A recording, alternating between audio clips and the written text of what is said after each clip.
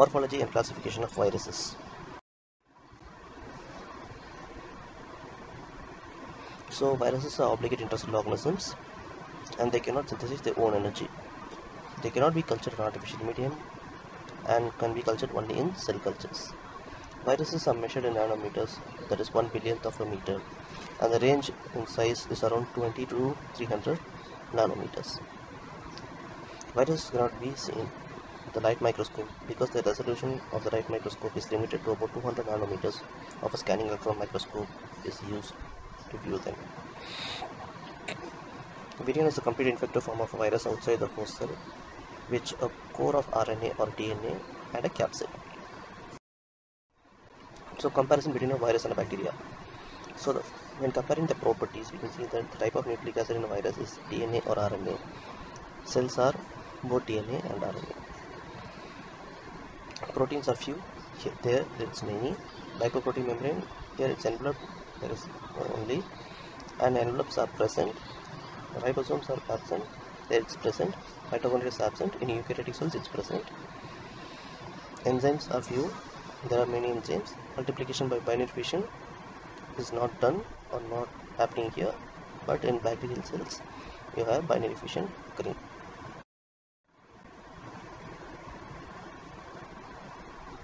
So the basic structure of the virus is a core content of genetic material, which is nucleic acid made up of either DNA or RNA. The DNA or RNA may be linear or circular, single-stranded or double-stranded. Surrounding the nucleic acid, there is an outer coat made up of protein, which is called the capsid. The capsid is made up of units called caspomers. The arrangement of caspomers is determined by the architecture of the virus or the nucleocapsid. Caspomers arrangement may be either icosahedral, helical, and so the icosahedral structure looks like a spear, but actually has 20 triangles and 20 triangles and 12 corners fused together to form a spherical structure. So examples of such viruses are poliovirus, rhinovirus, and adenovirus. So this is the picture which determines it. So the particle is elongated or pleomorphic, not spherical. Okay, the nucleic acid is spherical. So this is the structure of a helical type of virus. So examples of such helical capsid virus are influenza and measles virus. Then comes the complex forms. So these virus structures have a combination of icosahedral and helical forms.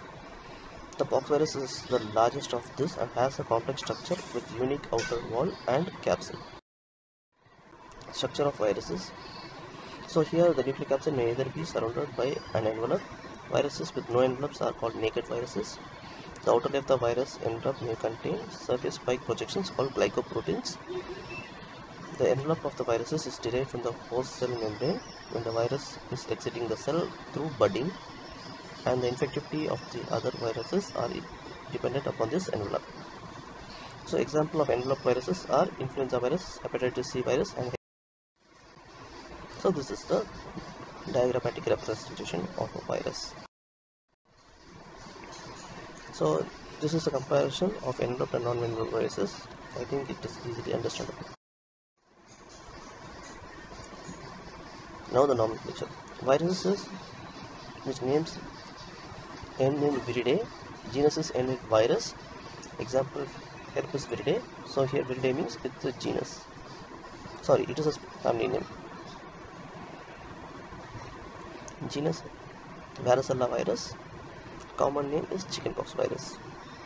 Disease caused is the viral growth curve. One virion replicates inside the infected cell to give 100 of virions approximately in 10 hours. In this way, the virus can spread rapidly from one cell to the another. First, the virus disappears, but the nucleic acid continues to function and accumulate within the cell. The time taken with no virus is found inside the cell is known as the eclipse period. The eclipse period ends with the appearance of. So this is the viral growth.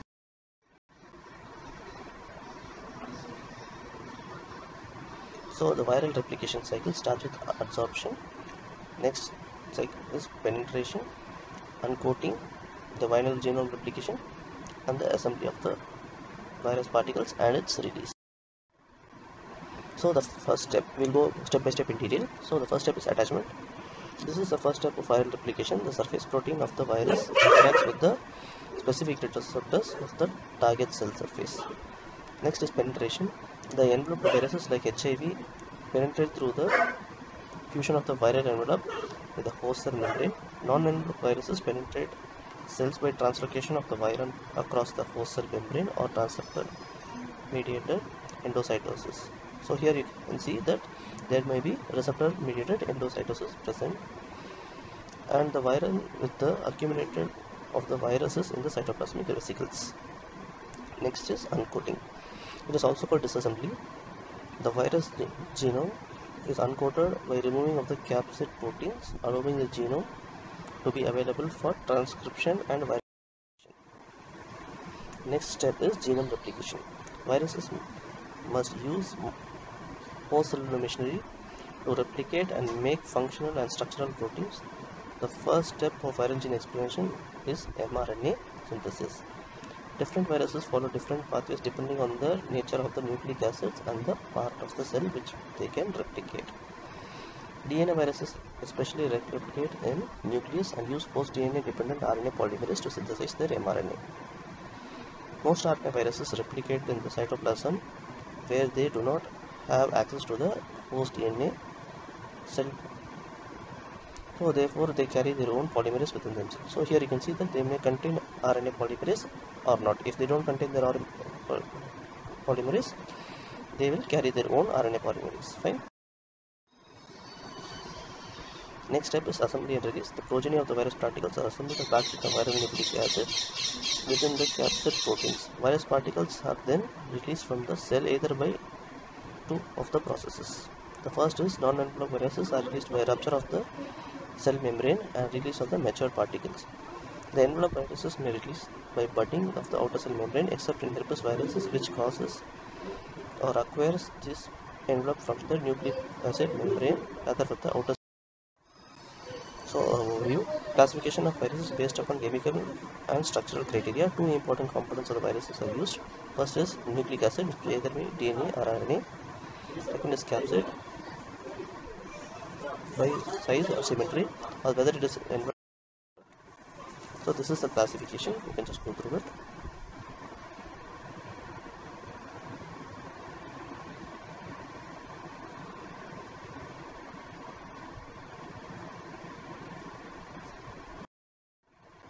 So DNA viruses, there are 7 families of DNA viruses. 4 of them are non-enveloped icosahedral viruses like parvovirus, poliovirus and papillomaviruses. 2 of them are enveloped icosahedral like hepatitis B and herpes virus. Pox virus is the largest virus and the envelope and internal symmetry, which is complex. Non-enveloped DNA viruses, parvovirus, poliomavirus, papillomavirus are examples. So enveloped DNA viruses, for example, we have hepatitis. Next, RNA virus. The genome of all these viruses consists of single-stranded RNA except that of retrovirus, which has double-stranded DNA. RNA viruses fall under 4 groups with different strategies for synthesizing mRNA.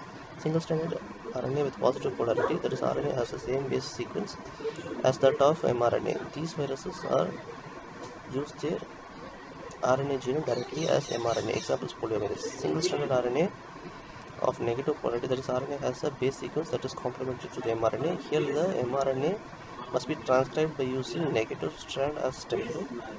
Because of the cell does not have any RNA polymerase capable of using RNA as a template, the virus carries its own RNA dependent RNA polymerase. Negative polarity RNA viruses are either segmented or RNA viruses with double-stranded RNA as its genome.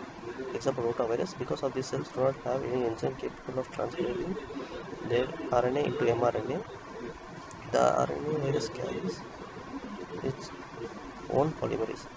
Single-strand RNA of polarity which is positive, that is transcribed into double-stranded DNA by RNA-dependent DNA polymerase, that is reverse transcriptase, which is carried by the virus. The DNA copy is then transcribed into viral mRNA by regular host cell RNA polymerase. Example: retrovirus. So this is a summary of RNA viruses.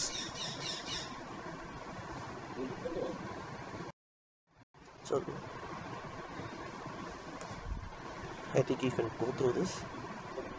I have taken so much effort to find all these material from so many resources, so that it can be easy for students to get a overview. RNA viruses. There are 15 families of RNA viruses. 4 are non-endemic picosoheteral RNA virus, like picovirus, herpes, calci, and rhinovirus. 3 are endemic picosoheteral viruses, like retro, flavi, and toga virus. The remaining 8 are unenveloped helical RNA viruses of the mix of parvovirus, rhabdovirus, filovirus, coronavirus, rhinavirus, bunnyvirus, and